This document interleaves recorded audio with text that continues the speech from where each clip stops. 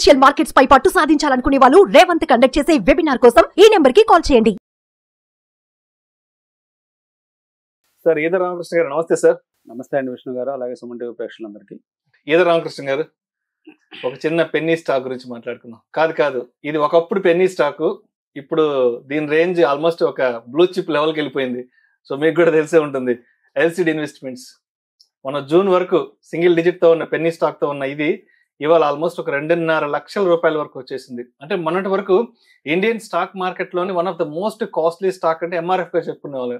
అదే 1,22,000 దగ్గర ట్రేడ్ అవుతుంది.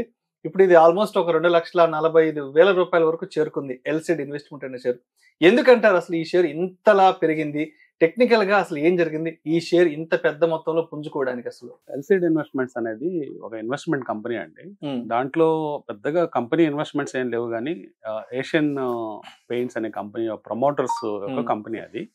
ఆ ప్రమోటర్స్ డైరెక్టర్స్ యొక్క షేర్స్ వాళ్ళ ఏషియన్ పెయింట్ హోల్డింగ్స్ దాంట్లో పెట్టుకున్నారు. సో గతంలో ఈ షేర్కి బుక్ వాల్యూ కనుక చూస్తే దాదాపుగా 5 లక్షల రూపాయల దాకా బుక్ వాల్యూ ఉంది ఎల్సిడి ఇన్వెస్ట్మెంట్స్కి. కానీ 5 లక్షల రూపాయలు బుక్ వాల్యూ ఉన్నా కానీ రియల్ టైంలో వాళ్ళు ఏం చేస్తున్నారంటే, ఎప్పుడన్నా చెయ్యాలి కాబట్టి ట్రేడింగ్ 3 రూపాయలు 2 రూపాయలకో సేమ్ ప్రమోటర్స్ ఒకళ్ళు ఒక షేర్ అమ్మి ఒకళ్ళు అదే షేర్ కొనుక్కోవటం, మళ్ళీ రివర్స్ చేసుకోవడం ఏదో గతంలో జరుగుతూ ఉండే.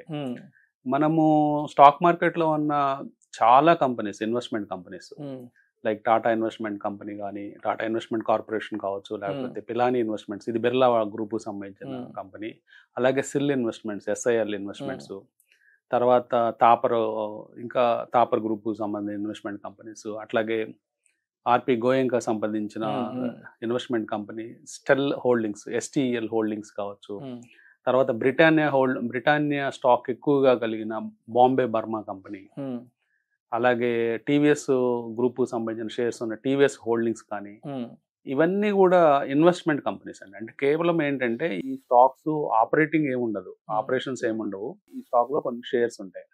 ఆ షేర్స్ అన్ని మార్కెట్ వాల్యూ ఎంత ఉందో దాన్ని క్యాలిక్యులేట్ చేస్తే బుక్ వాల్యూ అంటాం. సో ఆ బుక్ వాల్యూకి డిస్కౌంట్లో ట్రేడ్ అవుతూ ఉంటాయి జనరల్గా. ఎందుకంటే మనకి ఎప్పుడు అన్లాక్ చేస్తారో, ఎప్పుడు ఈ షేర్ వాల్యూ బయటకు వస్తుందో మనకు తెలియదు. అందుకని జనరల్గా 40% డిస్కౌంట్, 50% డిస్కౌంట్. గతంలో అయితే మార్కెట్స్ ఇంత ఉత్సాహంగా లేని సందర్భాల్లో ఒక 5-6 ఏళ్ల క్రితం అయితే 70% డిస్కౌంట్లు, 80% డిస్కౌంట్లో కూడా ట్రేడ్లు రియల్గా ట్రేడ్ అయ్యాయి. కానీ మీరు అడిగిన ఎల్సిడి ఇన్వెస్ట్మెంట్స్ విషయానికి వస్తే అసలు ఎప్పుడు ట్రేడ్ అయ్యే స్టాక్ కాదు ఇది. ఎప్పుడన్నా అడపాదడప ఒక్క షేర్ మాత్రం ట్రేడ్ అయ్యేది, 10 షేర్లు ట్రేడ్ అయ్యాయి. ఆ షేర్లు కూడా విత్ ఇన్ ద ప్రమోటర్ గ్రూప్లోనే అమ్ముకోవడం కొనుక్కోవడం చేసేవాళ్ళు. కానీ బయట వ్యక్తులు ఎవరు కొన్న దాఖలాలు లేవు. సో ఈ షేర్లు అన్ని కూడా వాళ్ళు ఏదో సరదాగా 3 రూపాయలు పెట్టుకొని 5 రూపాయలు పెట్టుకొని ట్రేడింగ్ చేసుకునేవాళ్ళు ఎప్పుడన్నా. కానీ అది కూడా ఏదన్నా కాంప్లైంట్స్ల వల్ల చేసి ఉండొచ్చు బహుశా. కానీ రీసెంట్గా 2024లో సెబీ ఒక రూల్ తీసుకొచ్చింది, ఒక సర్క్యులర్.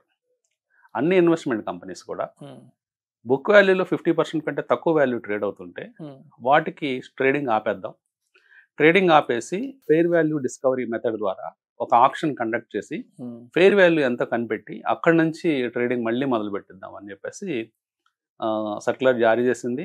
ఇప్పుడు సెకండ్ టైం మనం రీసెంట్ ఈ మంత్ 5-6 సెషన్స్ బ్యాక్ జరిగింది. జరిగినప్పుడు దాదాపుగా ఒక లిస్ట్ ఆఫ్ 10 స్టాక్స్, ఇందాక మనం చెప్పుకున్న 10 స్టాక్స్ ఆపేశారు trading. Tata investment corporation fair value కంటే ఫెయిర్ వాల్యూ రేంజ్లోనే ఉంది కాబట్టి దాన్ని ట్రేడింగ్ ఆపలేదు. మిగతా అన్ని కంపెనీస్ ట్రేడింగ్ ఆపేసి ఆప్షన్ కండక్ట్ చేశారు. ఆప్షన్ కండక్ట్ చేసిన తర్వాత పిలానీ ఇన్వెస్ట్మెంట్స్ 10% అప్పర్ సర్క్యూట్కి వెళ్ళింది. రకరకాలుగా షేర్స్ ట్రేడ్ అవుతున్నాయి. టీవీఎస్ హోల్డింగ్స్ అయితే కొంచెం తక్కువలో ట్రేడ్ అవుతుంది. మొత్తం మీద 50% కంటే తక్కువ ఉంది కాబట్టి ఎల్సిడ్ కూడా ఆప్షన్కి వెళ్ళింది. ఆప్షన్కి వెళ్ళినప్పుడు వాళ్ళు డిస్కవరీ ప్రైస్ 2,36,000 డిక్లేర్ చేస్తారు. అంటే ఎప్పుడైతే 2,36,000 అయిందో 50% కంటే అబోవ్కి వచ్చింది. అబోవ్కి వచ్చింది కాబట్టి మళ్ళీ ట్రేడింగ్ అలౌ అయింది. అంటే ప్రమోటర్సే మళ్ళీ గతంలో 3 రూపాయల దగ్గర కొనుగోళ్లు అమ్మకాలు జరిపే ప్రమోటర్స్ సడన్ గా 2,36,000 రూపాయల దగ్గర ట్రేడింగ్ మొదలు పెట్టారు.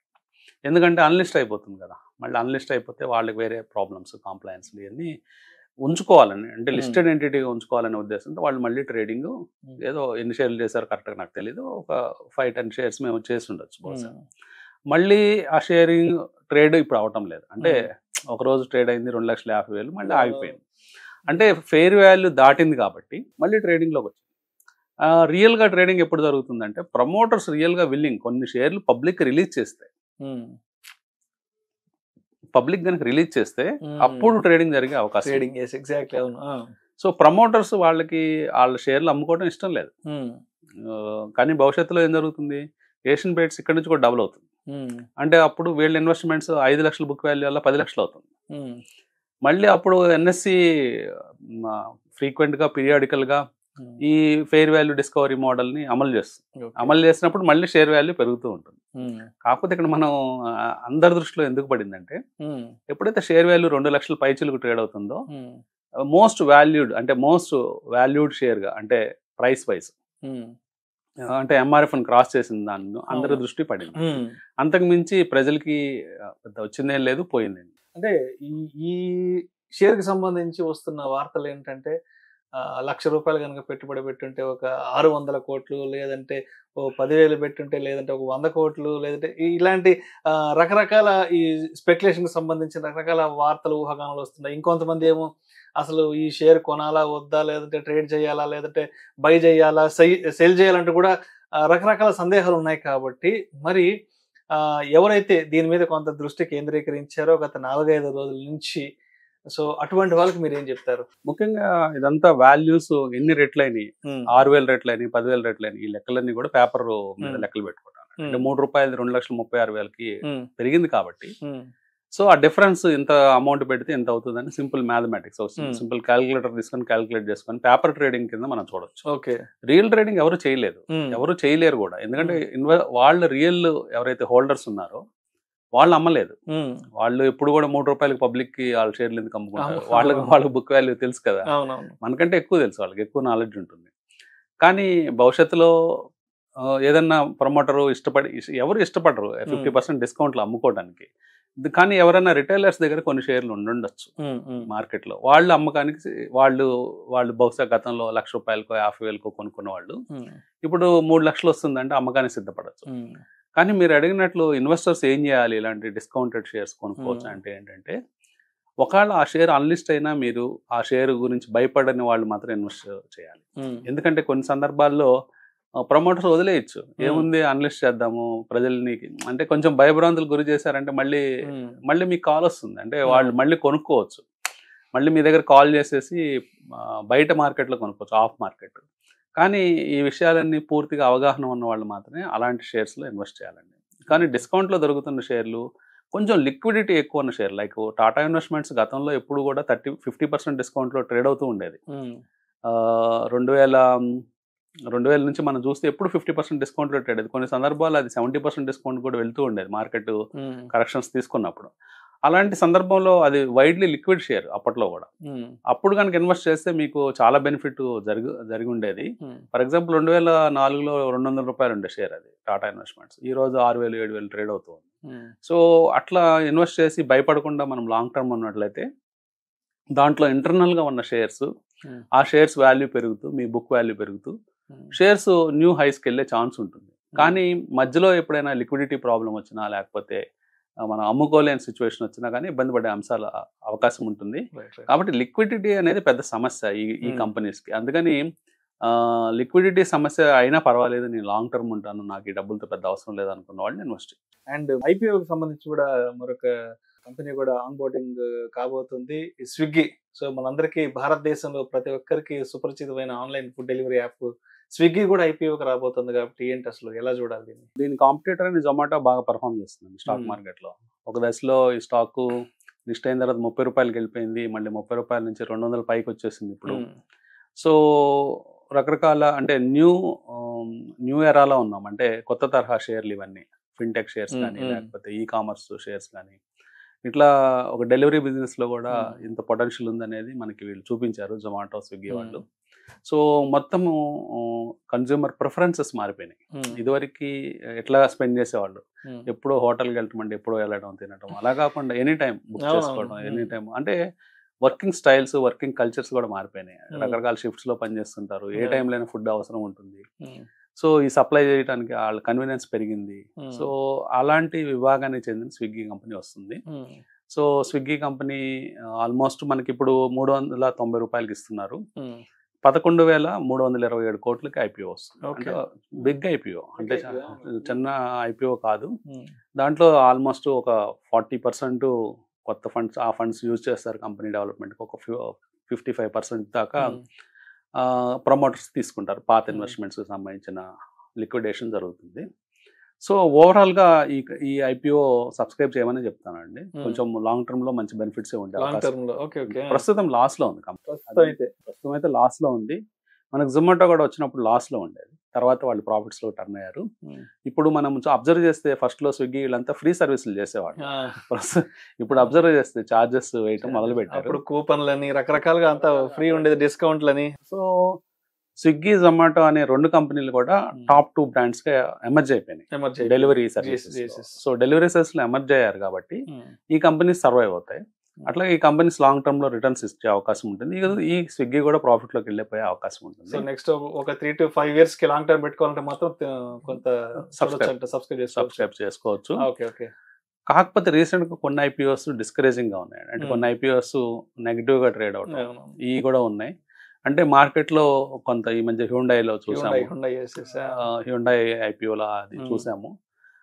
అట్లాగే కొన్ని అఫ్ఘాన్స్ అని షాపూర్జీ పోలంజీ వాళ్ళ ఇన్ఫ్రా కంపెనీ కూడా పెద్ద సబ్స్క్రిప్షన్ అవ్వలేదు, 0.94% అయింది రిటైలర్ సెగ్మెంట్లో. సో రేపు 4వ తేదీ మనకి లిస్టింగ్ ఉంది, మండే లిస్టింగ్ ఉంది. లిస్టింగ్లో కొంచెం నెగిటివ్ సర్ప్రైజ్ అయ్యే అవకాశం ఉంది. కానీ కొన్ని కంపెనీస్ నెగిటివ్గా, కొన్ని కంపెనీస్ పాజిటివ్గా ఉన్నాయి. కాబట్టి ఇన్వెస్టర్స్ ఐపీఓస్ సబ్స్క్రైబ్ చేసేటప్పుడు కూడా కొంత కాషియస్గా వెళ్ళమని చెప్తాను. ఇప్పుడు ఏంటంటే గతంలో లాగా లిస్టింగ్ గెయిన్స్ వచ్చేస్తాయి, టక్కన మనం సబ్స్క్రైబ్ చేసి అమ్మేసుకుందాం అట్లా కాకుండా కొంచెం కంపెనీ బాగుంది అనుకుంటే లాంగ్ టర్మ్ కోసమే ఇన్వెస్ట్ చేయమని చెప్తాను. అండ్ అదేవిధంగా ఫెడ్ ఇంట్రెస్ట్ రేట్స్ కట్స్ గురించి కూడా ఒకసారి డిస్కస్ చేసుకుందాం. ఫెడ్ లాస్ట్ మీటింగ్లో 50 basis points కట్ చేసిందండి. మళ్ళీ ఈ మధ్యలో ఏమైందంటే ఇన్ఫ్లేషన్ కొంచెం మళ్ళీ పైకి రావడంతో ఈసారి మళ్ళీ అంత కట్ ఉంటుందా అనేది అనుమానంగా ఉంది. బహుశా ఒక 25 basis points రేపు 6-7 తేదీ మీటింగ్లో కట్ అయ్యే అవకాశం ఉంది. కానీ ఎలక్షన్ కూడా ఉంది, రేపు 5వ తేదీ ఎలక్షన్ ఉంది. సో రకరకాల అంశాలు దాని మీద ముడిపడి ఉన్నాయి. సో మెయిన్గా కటింగ్ ఉన్నా లేకపోయినా, అంటే ఇంట్రెస్ట్ రేట్స్ కట్ చేసినా చేయకపోయినా, మెయిన్గా మన కామెంటరీ అనేది చాలా ఇంపార్టెంట్ అండి. రాబోయే క్వార్టర్స్లో ఎలాంటి డెసిషన్స్ తీసుకుంటారు, కామెంటరీ ఎలా ఉంటుంది, హాకిష్గా ఉంటుందా, డోవిష్గా ఉంటుందా, ఇట్లాంటి అంశాలు మనం క్లియర్గా చూడాల్సిన అవసరం ఉంది.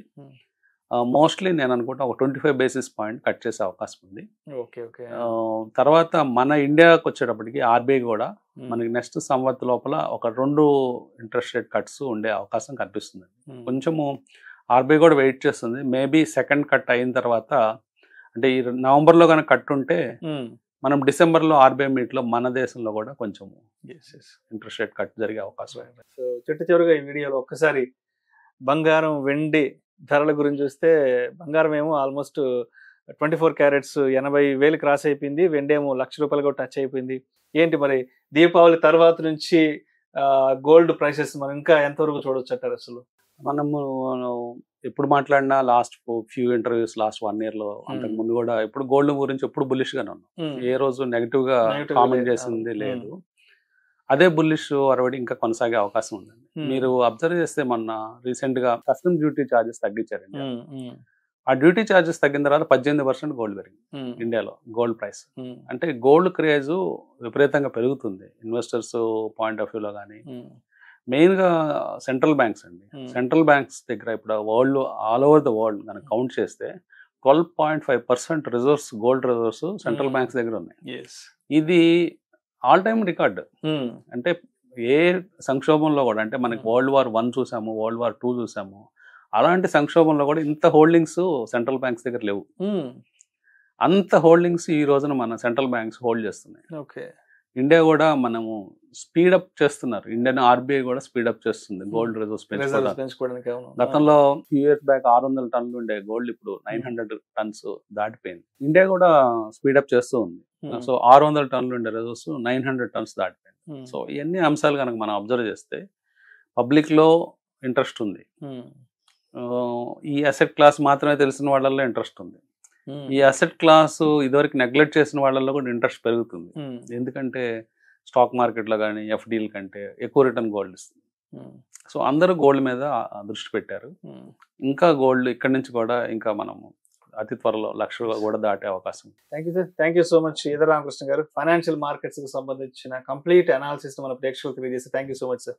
థ్యాంక్ యూ అండి.